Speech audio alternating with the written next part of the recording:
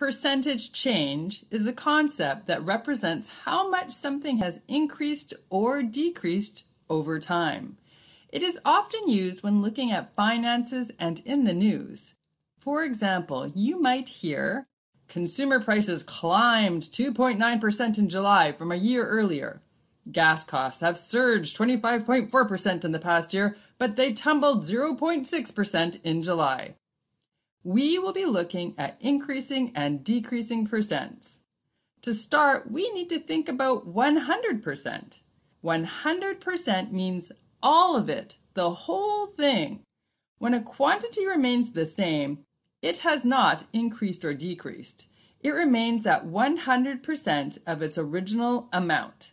Remember that 100% as a decimal is 1, so multiplying by 100% is like multiplying by 1. Here is an example. What is 100% of 45? This is like the questions you have been doing.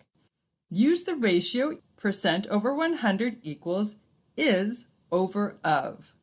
Substitute our values 100 for percent and 45 for of. 100 over 100 equals x over 45. Solve to see that x equals 45. So 100% of 45 is 45.